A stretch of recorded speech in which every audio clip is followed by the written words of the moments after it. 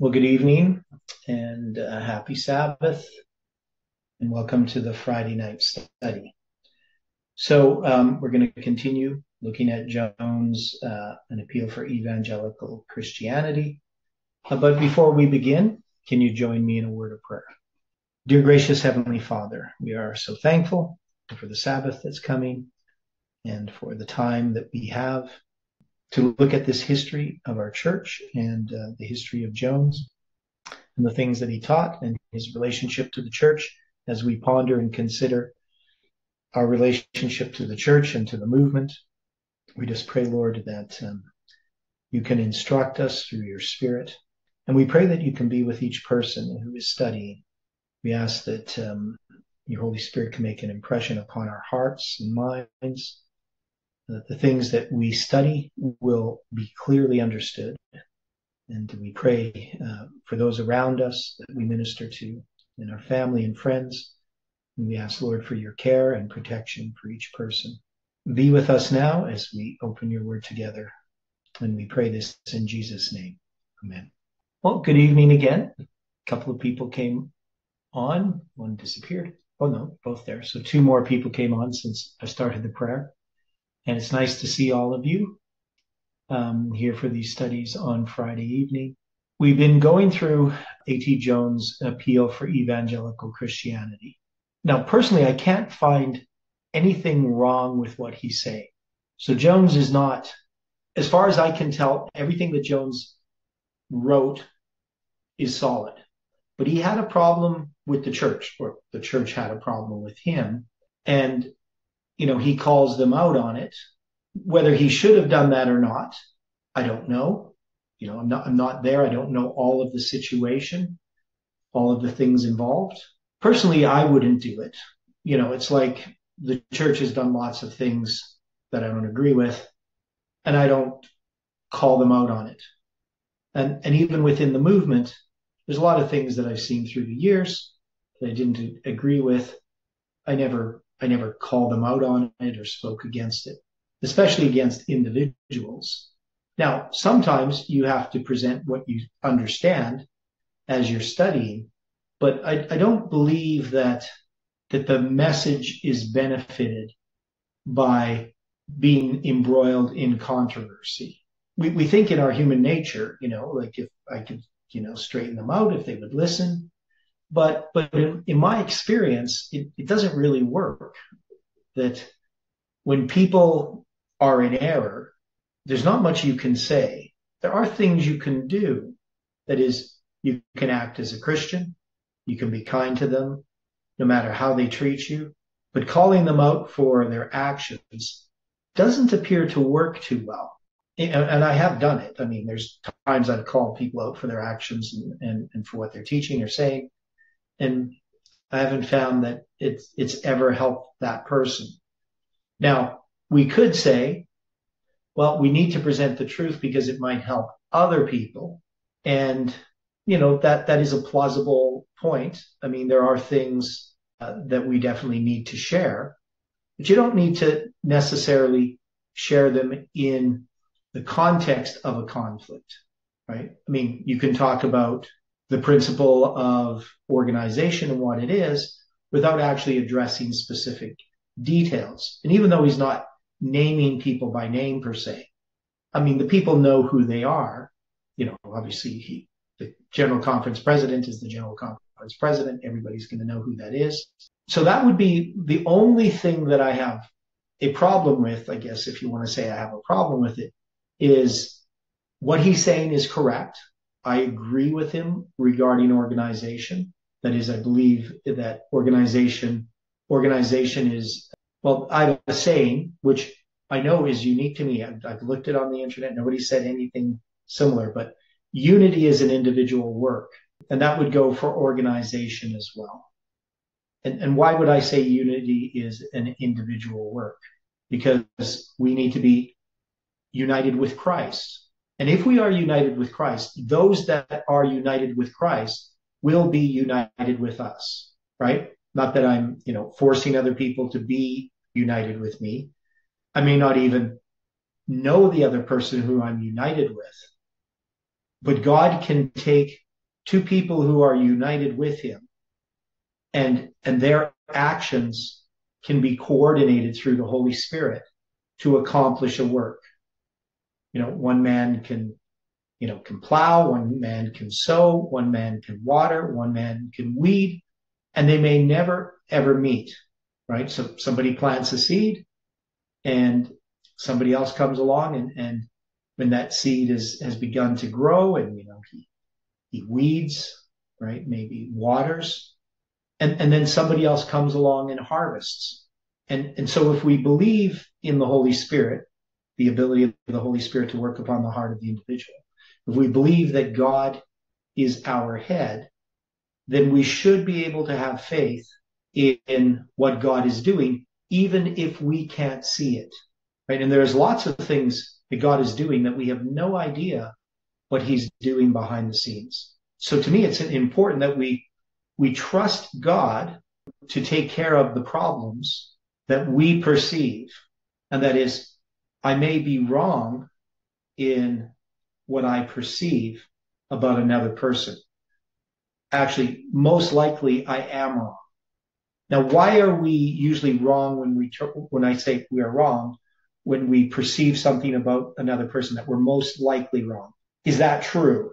Do you guys agree with me? If I judge by appearances, okay, yes. So Kelly says, especially when we can't see God's hand. So the one thing about unity is I may be united with somebody that they're doing a work that God has asked them to do, and it's not the work that God asked me to do. And I may look at what they're doing and not understand the purposes of why God has told a person to do a certain thing. So this is part of the problem that Jones was dealing with, and it was part of the problem that was happening in the organized work. Yeah. So one is, we tend to see, if we're looking at faults, we're going to see the faults in others that are probably things that are in ourselves. But we also know that God hasn't told me what another person should do, right? I mean, if I believe in the individuality of my own actions, and somebody comes along and says, well, I don't think you're doing the right thing. Well, I need to recognize that I am doing the right thing. He may not understand it, or she may not understand what I'm doing. And the same would go for me looking at what they're doing. I may not understand. I may not see what God's purposes are. Now, obviously, we're not talking about open sin and rebellion. We're talking about a person doing a work. And we're all different. We all have different gifts and abilities. Sometimes we think we know how things should be done, but God can tell us for us. Now, when it comes to managing others, that is, in the situation where we work together in a more openly organized way, there is a tendency of man to try to shape the work after his own ideas, right? Ellen White talks about this all the time. And to be able to work with others, but to trust when somebody believes that they need to do a certain thing, to not have to constantly get permission to do that thing, to go the way that they feel that God is leading them. I have to give people that same freedom that I would want for myself. And that's sometimes hard to do, right? So it's easy to ask for freedom, but to actually allow that freedom in another individual, that's a bit more difficult. But working with others requires it. That is, there's definitely, when I work with others, they're not always going to see things the way that I see them. And I can guarantee that just because I see things a certain way, it doesn't mean that it's right for them. So, I mean, I can counsel with somebody, they can listen to my counsel, but they have to decide for themselves. And I listen to other people's counsel, but I have to decide, is their counsel valid or not? And sometimes it's done in love, in kindness, but it's wrong, right? I've had people counsel me in things and they weren't correct. That is, they couldn't see exactly everything that God could see. And often I've acted in faith when I couldn't even see what God's purposes were. All I knew is what God was asking me to do.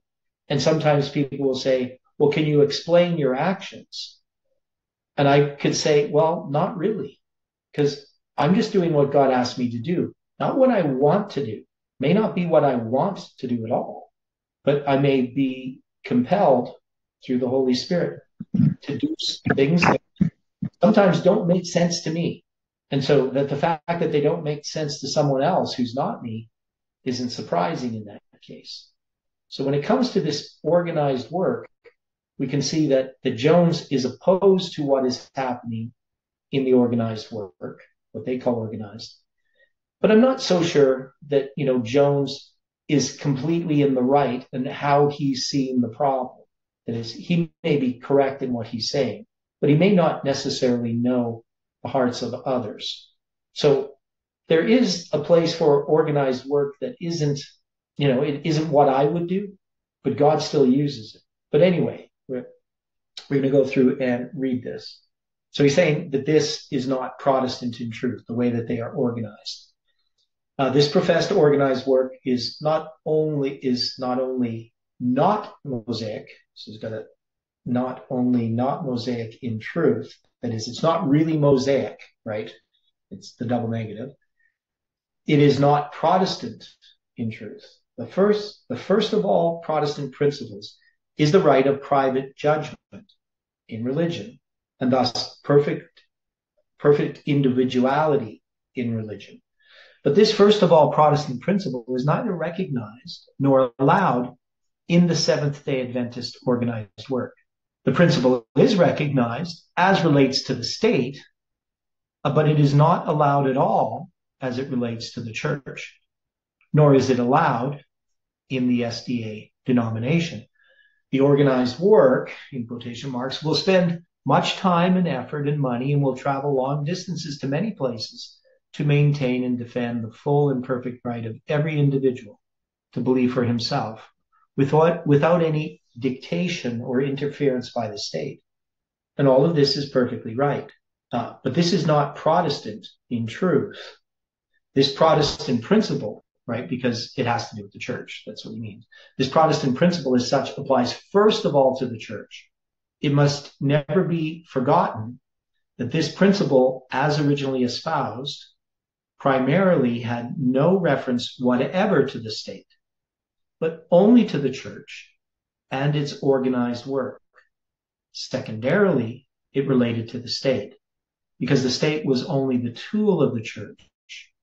And when by the Constitution of the United States, church and state became separated, the principle applies, of course, equally to the state as to the church. But primarily and through all Protestant history, the principle applies to the church.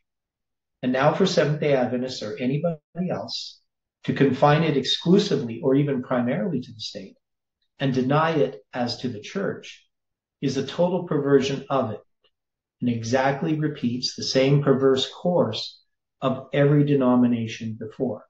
Now, when we think about this, we know that errors come in, right? There are going to be people who are going to be teaching things that are contrary to the gospel. But this is not primarily about teaching as much as working, right? So as an individual, the church can't tell me what to do. Now, they can tell their ministers what to do. That is, if you think about it, the church is an organization, it has employees, and it can put some restrictions upon its employees, right? And that's where I would think that the church has a right to hire or fire ministers, to take away a minister's credentials. They do. Doesn't mean that it's just because they have the right to do it that they should do it, because there's other things that they should do before taking away a minister's credentials, such as they did with A.T. Jones.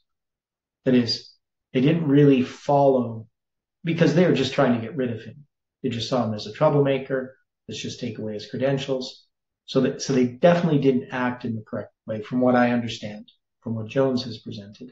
So the church does have some responsibility in that regard. But we see that the church overreaches even to the individual members, right? So, I mean, if the church tells me that I can't study something and share it on the internet, that I can't talk about it to my friends, the church has overstepped its bounds, even in the area of doctrine, right? And Kelly knows about this personally when it comes to what happened to him in regard to the 2520. So, Kelly, are you able to share a little bit about what happened with the church and what the Canadian Union said and how that sort of Yeah, happened? yeah. It was trial by midnight. Church of 1,600 membership, 600 attending on Sabbath. The average church business meeting would have over 100 people. Mm-hmm. So when they called this business meeting to deal with me, there were 33, I think, 33 people. And of course, they were all over even before that, just from rumors and gossip, they forbid you to share even before this fellowship. Right. The head pastor, there were three of them. He, in between morning Sabbath school and church service, they have announcements, and he stood there at the head of the church and announcing to everybody that there were a couple of people. There was me and Peter, maybe that's all. Anyway, a couple of people talking about this 2520, and that they had forbidden them to talk about it on social media or email or in person, and that if anyone was contacted by them, they were to tell the leadership and they would deal with the person. So at that point, Peter and I was a Sabbath school teacher and a deacon. At that point, I was not sharing it rampantly. It would come up in topic of interest and relate it to it, but I didn't teach it per se. Well, you weren't even really convinced on it yet. Well, I didn't know it well enough to defend it fully, but I was convinced it was just something you were looking 25.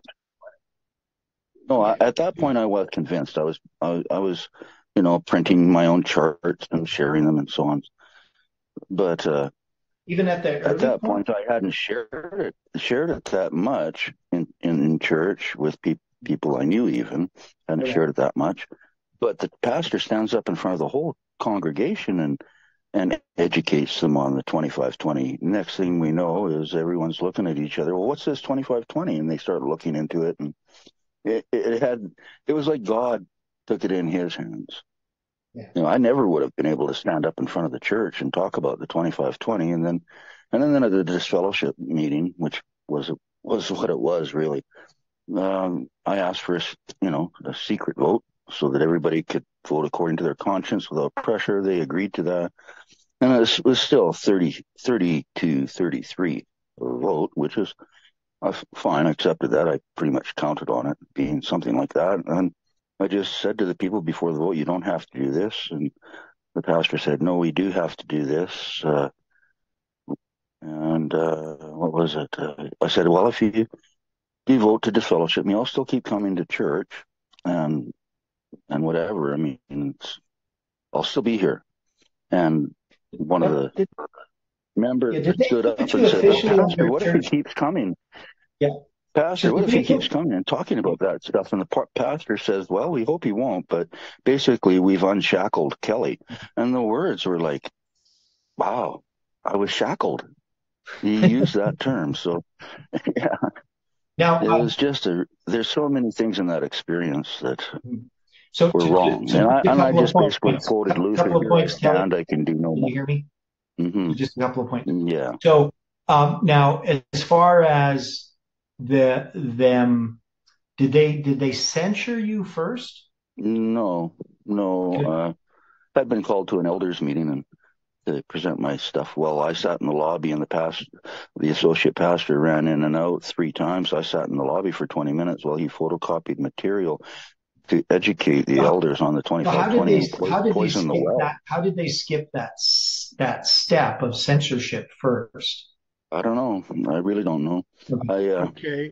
I didn't care that much about it, so I didn't follow it that close. And like, do what you want. I'm stubborn me, but I asked for a letter explaining it or something, which I didn't get. And Mhm. you know, Now you talked to the Canadian Union as well about no, I don't it. No? remember talking Well, to the people Canadian. in the Canadian Union, people that you knew, like Yeah, because you that they told you they can't really tell you that you can't share on the internet or something like that. Like, um, yeah, I don't remember that. okay, Talking to anyone in the conference or the union. I okay, don't remember it. It'll maybe come back to me, but no. I think one of the things that really got the associate pastor that was leading the battle against me was, or the 2520, was that I had recorded it, and he had talked about the Alberta conference and showed a letter on the screen that this 2520 needed to be dealt with. So this was coming from headquarters and yeah, not the church. It was an agenda of the conference. So the yeah. same in BC. It's really worse in BC. Well, and I know they tried to get my pastor to deal with me in Warburg, but there's no way that the church would have ever disfellowshipped me, Mhm. and so he didn't There get was so much. many neat. Well, the Warburg Church is basically the Turner Church. They're Well, yeah, I mean, largely I'm the related and the to, Molyneux and to most of the people. related to most of them. But no, the Yeah, things that assured me that I was on the right course in some way was the things that God showed me, like praying before driving to church one morning and seeing that license plate on the car, the Jeff. Because I was praying, should I follow Parmender's ideas or Jeff's? And I see this car with a license plate number in Calgary, 1 million people, the Jeff, on the way to church just after praying about it. And then when they disfellowship me and I go to camp meeting the next week, and there's Rudy Harnish holding up the Pioneer charts, teaching Pioneer history, and I'm like, they're on the camp meeting grounds, and they just told me I can't show these. So I had so many things witnessed to me that God had yeah, my back on this. yeah, yeah. But it definitely did help that the church acted that way as far as more of your resolve, And the right? important thing is I wasn't angry, bitter, or upset, or discouraged by it at all. I just know that I was grounded in Seventh Day Adventist understanding of the Bible, and I wasn't Mhm. going anywhere. Yeah, You know, yeah. Okay. Well, thanks for sharing that, Kelly. So we can see that there is. Guy asked if I'm still a member of that church. I'm still a member in Warburg.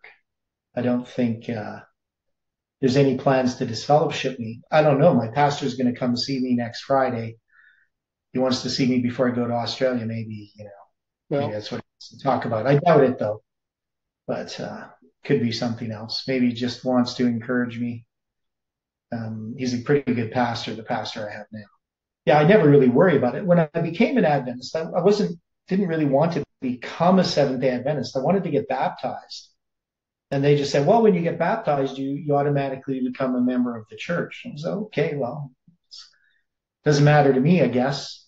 But I've never really cared about church membership. But I'm a little bit of an individualistic minded person, and I don't usually play well with others generally. So obviously I've had to learn that as a Christian, that the importance of working with others. And that's part of the thing that we're discussing here in organization. So when the church is organized and we decide to cooperate with others, it does require a development of character in dealing with others, even people who are converted. Just because the other person is converted, one is I may not be, right? So there may be things in me that really need to change. I may have defects in my character that I'm not aware of.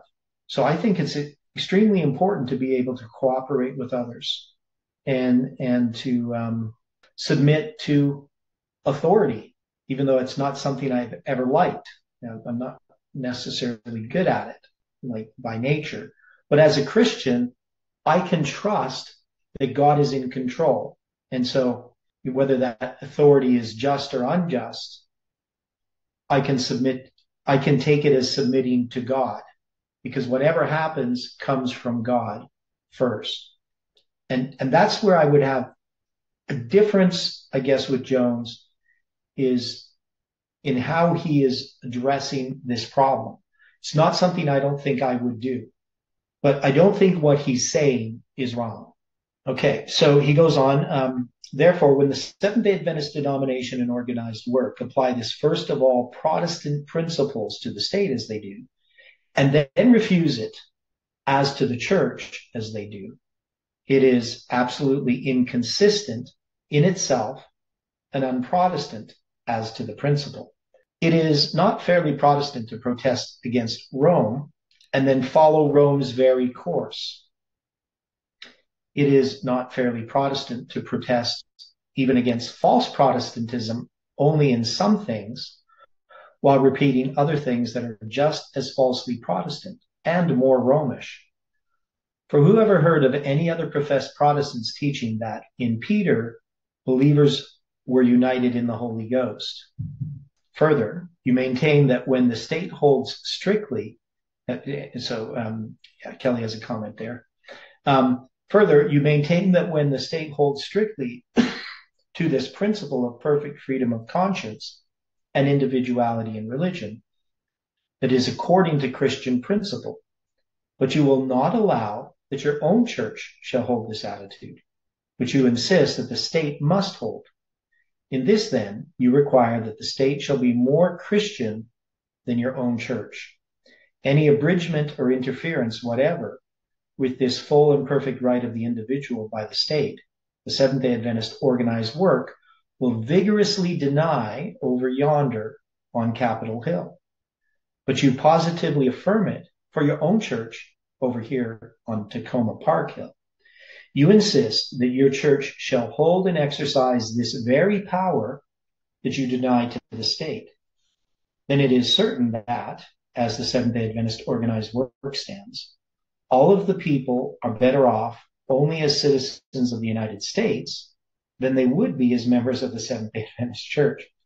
For so long as they are only citizens of the United States, your organized work will spend time and money and energy strongly and continuously to maintain their perfect right in the exercise of private judgment and their own individuality in religion. But the moment they become members of the Seventh-day Adventist denomination, that right is absolutely denied. And if they attempt to exercise it, then the organized work will spend time and money and energy in vigorously denying the right and denouncing them and casting them out, even without any notice or hearing.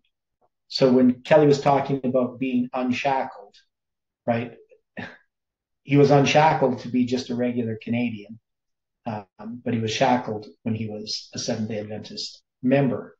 And all this, as to this Protestant principle, is witnessed by your own acknowledged authoritative writings. In the Great Controversy, page 292 to 293, there's mentioned that grand principle, the outgrowth of the New Testament, which acknowledges God as the sole judge of human faith. And then there follow these weighty and most pertinent words. The doctrine that God has committed to the church, the right to control the conscience and to define and punish heresy, is one of the most deeply rooted of papal errors. Is that papal error so deeply rooted in the Seventh-day Adventist denomination and organized work that it cannot be rooted up? Is it so deeply rooted there that it must remain and grow into another great papal tree of religious despotism in the church? Even if this be so, there must not be forgotten the divine word that every plant that my heavenly Father hath not planted shall be rooted up. My brethren, far better will it be to allow that papal error to be rooted up now by the gentle grace of the Holy Spirit than to refuse this now and then have it rooted up by the awful hand of the Almighty God in the great and hastening day. Oh, choose now to have it rooted up now. I don't know if anybody has any problems with what Jones is saying. I personally don't, because, as we say, it's being connected to Christ, and that we should be able to trust even when people have false ideas. Now, in Warburg Church, our church is famous for taking in people that other churches didn't want. So a lot of people ended up in Warburg who were persona non grata at other churches in the province. And the way that we dealt with people was they had some special little soapbox, idea that they wanted to present it. Nobody was threatened by it. We had people, the name of God, character of God, people, lots of different views, the Seventh-day Adventist churches, Babylon. We would just listen to what they had to say. And what would happen is sometimes those people, they ended up becoming just good, solid members in the church, and those little ideas they had just went by the way over time. But sometimes some of those individuals want to be opposed. And so when they're not opposed, they go someplace where they are opposed. So there are people who have errors, and they have those errors just sheerly out of human pride.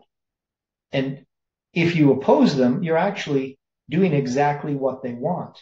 So we've never found that it was useful to censure people and punish people because of their beliefs. Just allow them to believe what they believe. And even if they want to present it, if they're going to present their ideas in Sabbath school, we had people doing all kinds of sermons in Warburg when I was first there. One is our pastor never showed up. But people would also speak out if somebody was teaching error. So nobody felt that just because somebody was presenting from the pulpit that they had to be orthodox and approved in every sort of detail. But we would sometimes have to labor with people if they were presenting things that were in error. Or we may just, because we have mostly the people who spoke error in our church would be pastors who came in to speak. And often me and a few other people, we would, if a pastor was, a minister came to speak and he said something that was in error, we would just stand up and correct him right there, which not all pastors liked.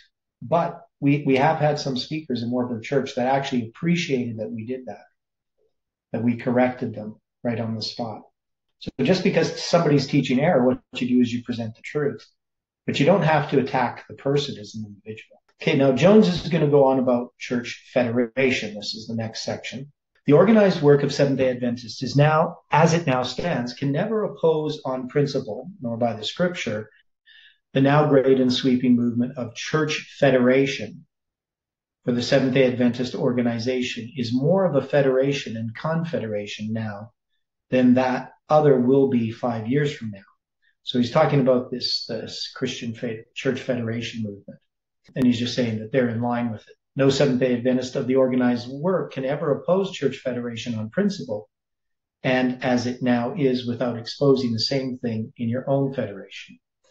And this is confirmed by the report of the Proceedings of the Religious Liberty Department, 10th meeting, May 25th at 8 a.m. This report says that Professor W.W. Prescott occupied the first half hour of the meeting with an address on the subject of the interchurch federation movement and our relation to it. So what they're talking about is what we would call, what do we call that now? Christian coalition or something like that? No, it's not the Christian. It's where churches cooperate with other churches. Like our pastors, they go into meetings and meet with pastors from other denominations. Council churches. No. World Council churches. No. We're talking about on a local level, interchurch federation movement. That would be, I just can't remember what we call it. Okay, it's not ecumenism.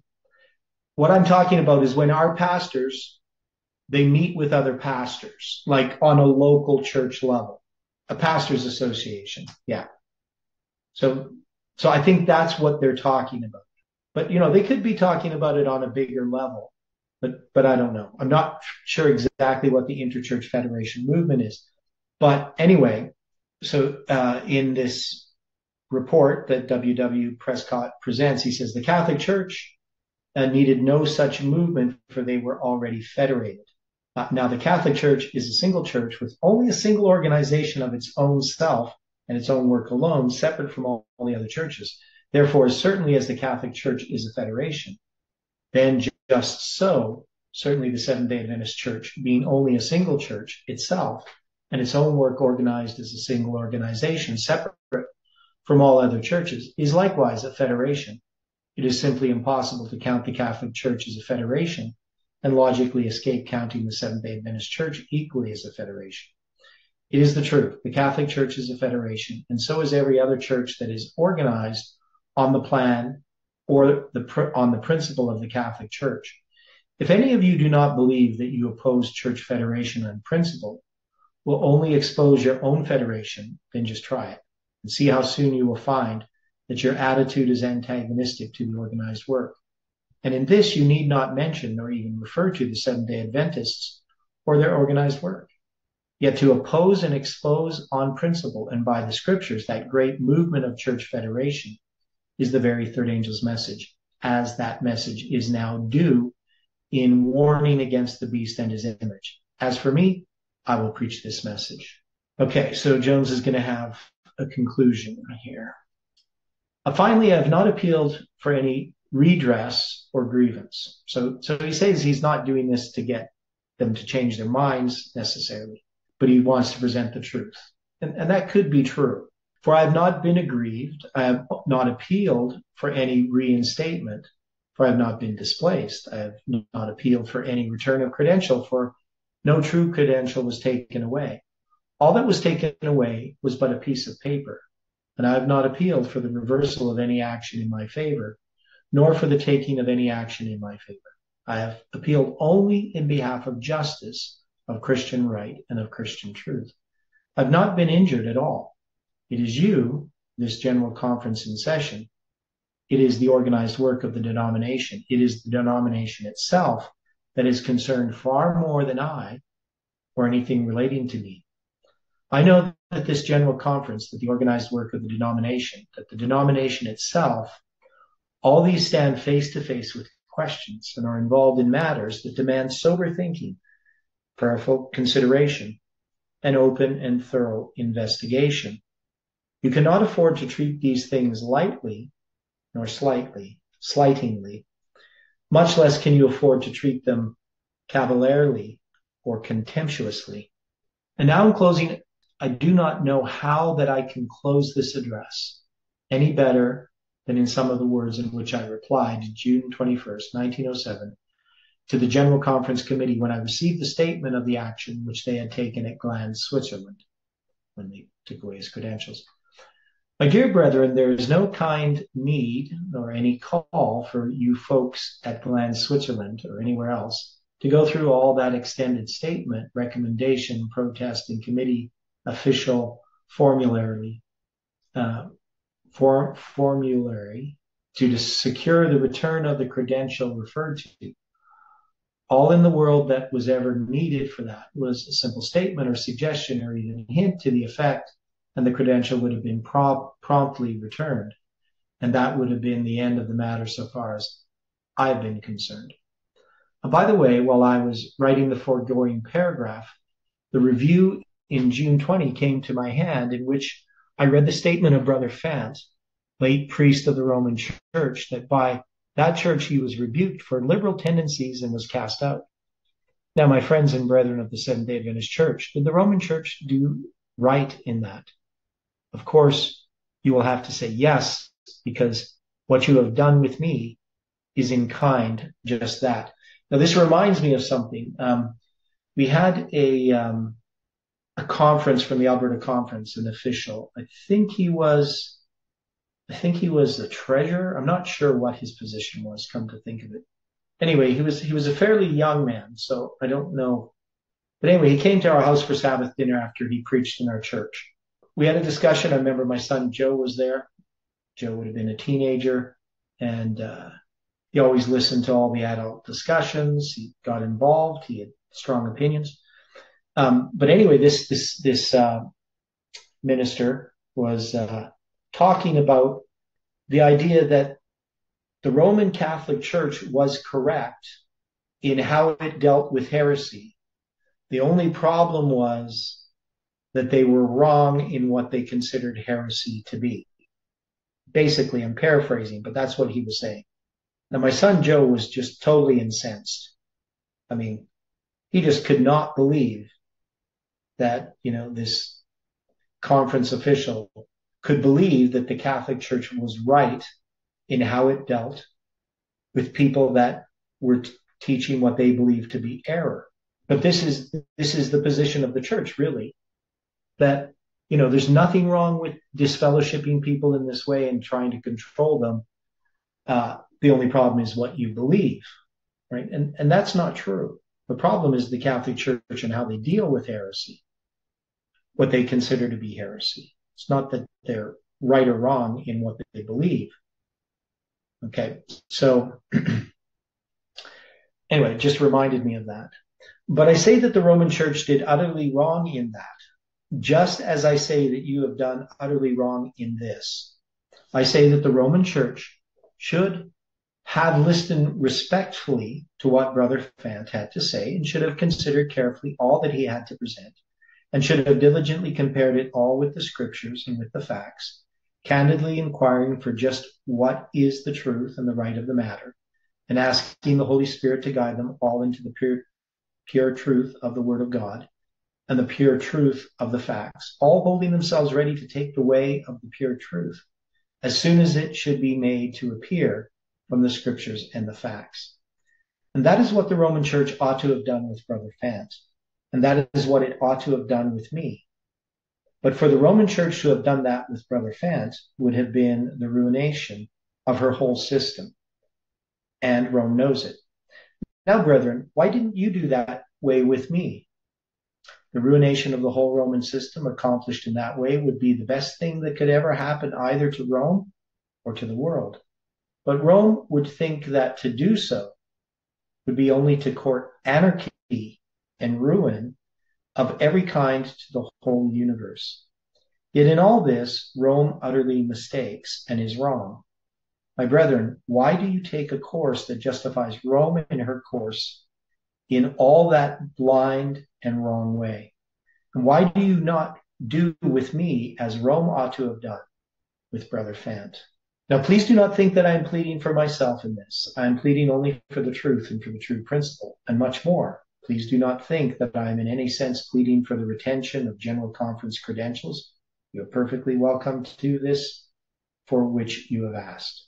On general principles, I care nothing for such credentials and never had a care for them.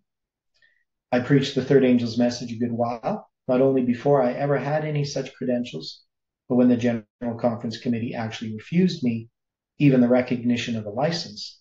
And I shall continue to preach that message now that the General Conference Committee refuses me of the recognition of a credential.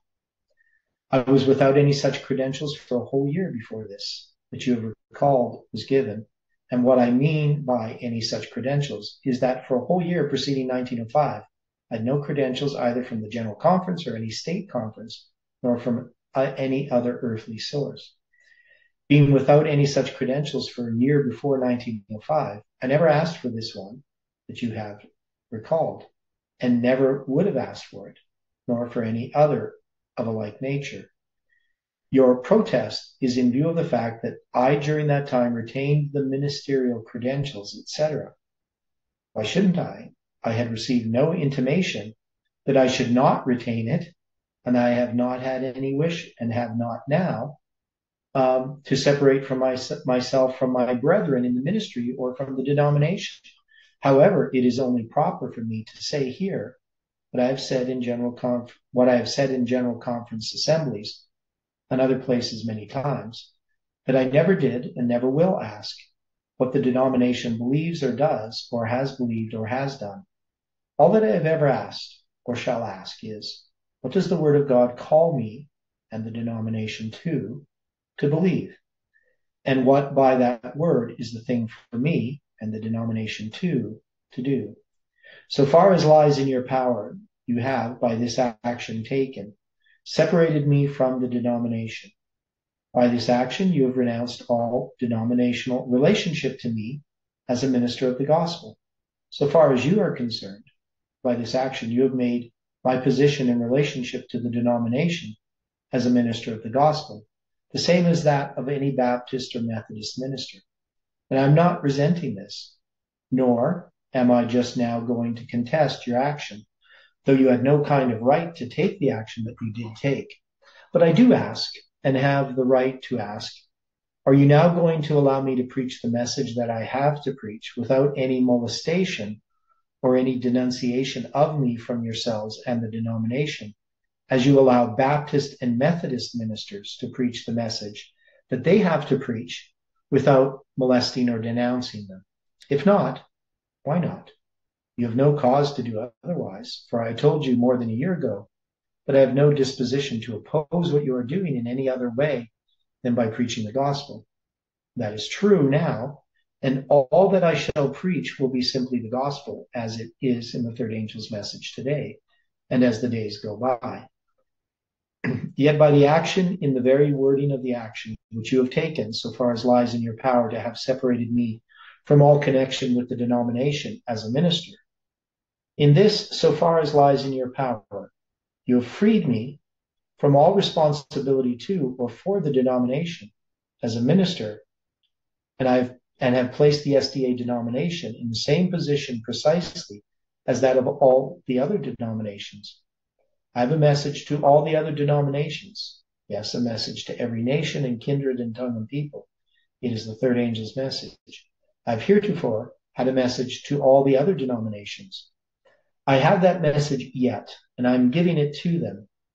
And now that you have put the Seventh-day Adventist denomination in the same position precisely toward me as the other denominations have always occupied toward us, it certainly follows that now my message will be to the Seventh-day Adventists equally with all the other denominations.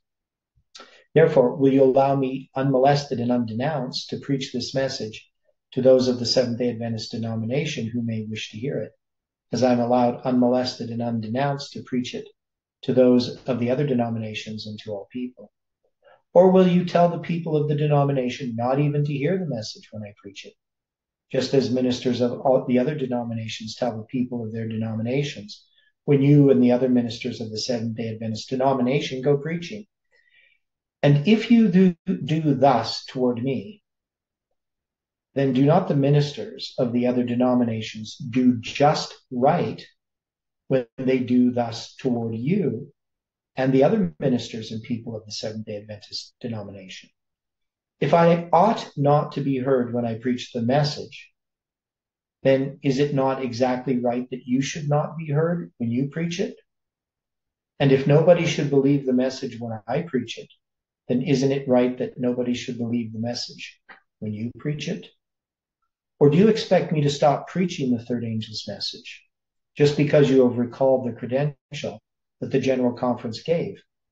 Why should you expect that I would stop preaching this message when you recall the credential which the General Conference gave, when I preached the message a long while before I was ever given any general or other conference credential, and when the General Conference Committee refused me even the recognition of a license? I received this message and credential and commission to preach it before I had any recognition from the denomination. I preached this message with true credentials long before the denomination gave me any credentials, and when the General Conference Committee refused any license or other recognition. And now that the General Conference has reached the same point again, this makes no more difference to me than it did before.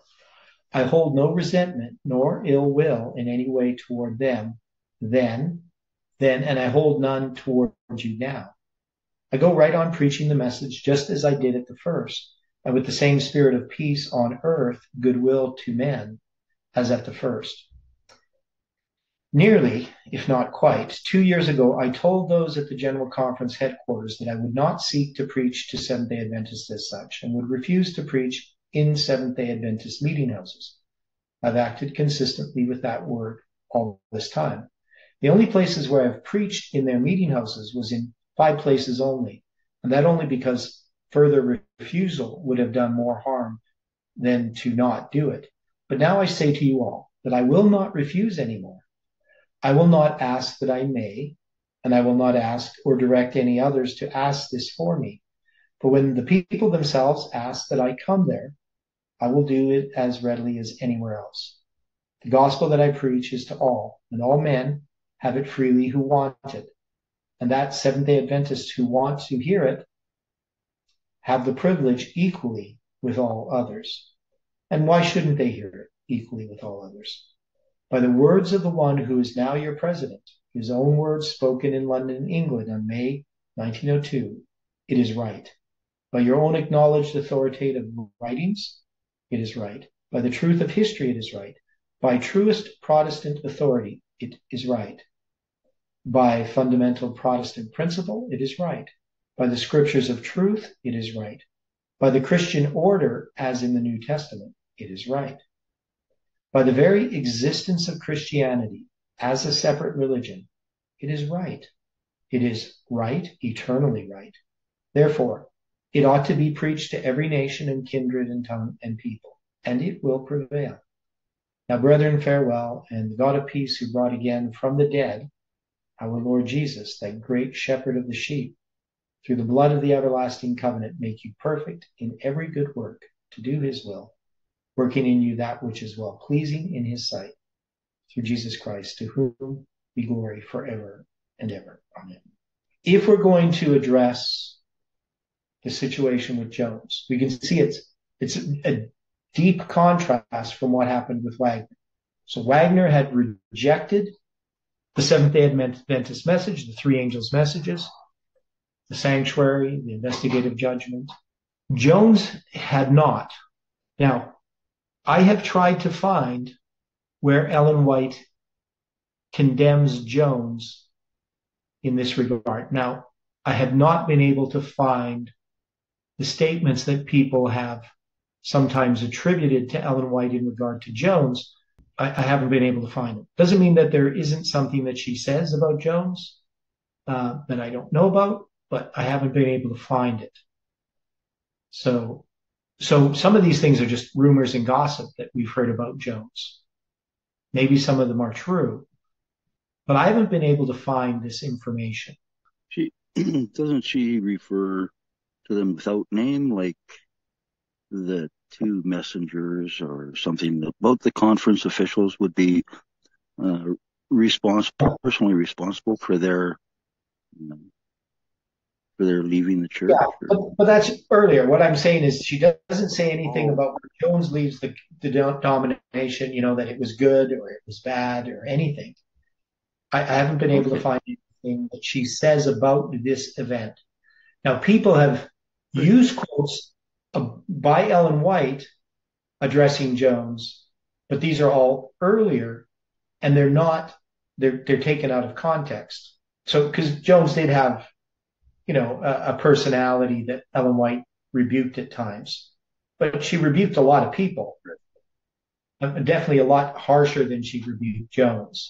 And she was giving him more advice. There's one where she says, you need to, like, you're presenting a bowl of fruit, but your mannerism sometimes makes it distasteful, right?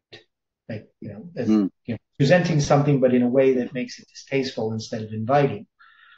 And, and so he took those things to heart, right? I mean, he when Ellen White rebuked him, he seemed to listen. It's a lack of tact and diplomacy. Diplomacy and tact. Diplomacy is helping someone to see things your way and think that it was their own idea. Yeah. In other words, to accept and adopt that way in their heart and mind, not just force them. That's diplomacy. And that's where he was lacking. Yeah, and definitely lacking lifelong lessons. Yeah, no, I mean, there's lots of times I've done more damage than good.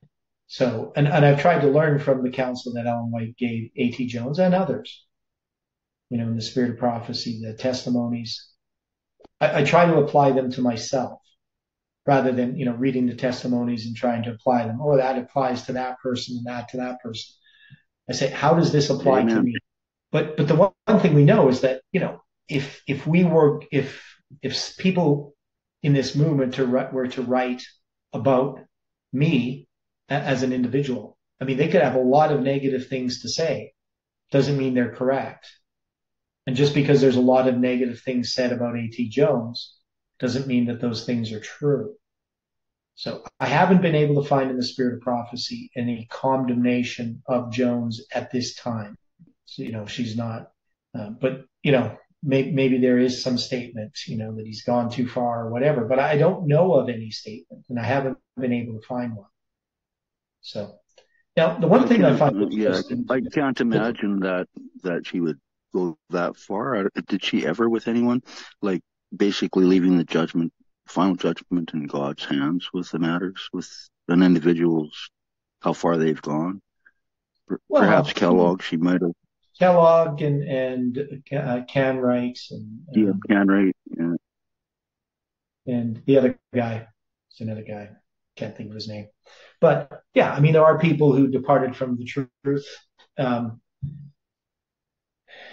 she did say some things about Wagner, but I don't know that she says anything about Jones. But I'm not saying that she doesn't. I just don't know. Now, one thing I want to bring up. I'm just thinking that some might take any criticism from Ellen White as saying that person is lost or something, and they went off into a darkness.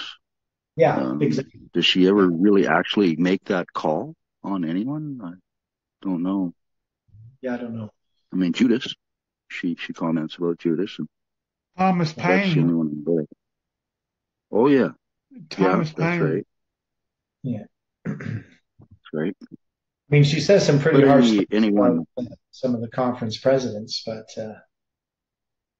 yeah, but not in terms of maybe their eternity is at stake, warning them. But yeah, I don't recall her passing judgment. Anyway, one last thing I want to just bring up as a point. So one is that we can often be very lenient with people from other denominations, right? But even within the church, there's all kinds of error being taught that never gets addressed by the church, right? All kinds of liberal ideas and all kinds of heresies. And the church never gets up in arms about it, right? They don't start disfellowshipping people for not believing in the 2300 days, for instance, or the sanction. Or the Seventh-day Adventist gay. Yeah, but I didn't want to go in that direction. But I'm just saying, like, things. I know, but this is where I went in my head. I'm like, we rather than counsel and rebuke, but what is it? Disciple them. We just go along wherever we can compromise with. Yeah. There's so much. So what I'm saying is, God's gonna fix it all, isn't he? God's gonna fix it all. Right. For some issues, and in other issues they don't. Right. Other issues, the church is all up in arms, and it's just like the greatest heresy ever. That was the thing that surprised me about the 2520, is I couldn't see what the threat was, why the church was threatened by it. That was the thing that intrigued me most.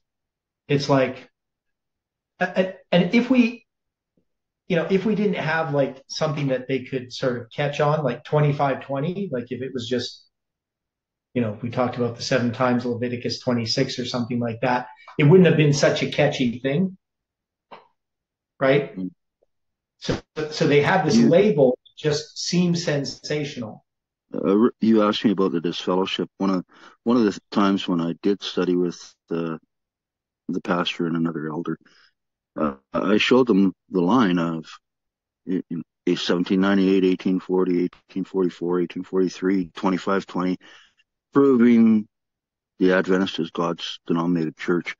And he said, that's great. That's great. I wish I could use it. And another instance was asking someone, okay, so we have 1,260 years of papal rule, and the 1,260 years of Roman uh, rule. So how much is that? 1,260 and 1,260? And he was being sincere. He struggled. He was like 2,460, 2,600, and he honestly seemed like he just could not say it. 2,520. You couldn't add it. It would have. Yeah. Well, it's not that he couldn't add. It was like there was a strange thing holding him from being able to add, because he's a very intelligent man. That's what I mean. Like, but it was. Just couldn't get it out. Yeah, and so to me, it seemed like the point that you're trying to make is there's something about it that was almost supernatural in the opposition to the 25. Absolutely. That was with people's minds and the church. Yeah, it was not rational. It was like, this isn't a threat to the church at all. Like, why are you making such a big deal about it? You know, it's and like one some pastor actually saying he wished he could use it because it was so good. It supports the Church of Prophecy. Yeah. But so I think that, that was the thing that it actually really impressed me the most, was the opposition that the church had to it, of why I saw it was important. It wasn't just because the church was opposed to it, and this is really, I'm opposed to the church, and, I like something that's sensational. It's just that the fact that they opposed something that made no sense to oppose, like, just ignore it. If it's not true, no big deal. Like, people believe all kinds of little things, in studying the scriptures, or different interpretations of Revelation or Daniel. They're not a threat to the church. And they should have treated the 2520 in exactly the same way. But they couldn't help themselves. So there are ways in which we can understand what is true. That if the church acted in the correct way, if they trusted God to correct the church, all of these different errors would not be promoted. In fact, they would be suppressed by the presentation of the truth and by acting in a correct way. But when you oppose error, it actually feeds it when you do it in the way that the church has done, with all these different things. The fact that the church is trying to, disfellowshipping pastors or removing their credentials for not teaching the doctrine of the Trinity correctly or whatever, these types of things, it just promotes it. And we can see that the best way to deal with error is just to present truth and live truth and practice, and to study together and try to understand what is correct. And so I believe in church organization as revealed in the scripture and as revealed in spirit of prophecy. I just think that we now have a church of a new order, but it's not acting as a Christian church, as a Protestant church. Any final thoughts before we close with prayer? And I'm not really sure what we're going to do next Friday night, because I haven't thought about it yet. We finished this document, so I'm going to have to figure out how to finish off this study. Because anyway, we'll go into that more next week. I'm going to talk about basically what's going to happen, because I'm going to be going to Australia for 6 weeks. So it's going to affect a little bit how our studies are going to go. But I will be presenting the Friday night study.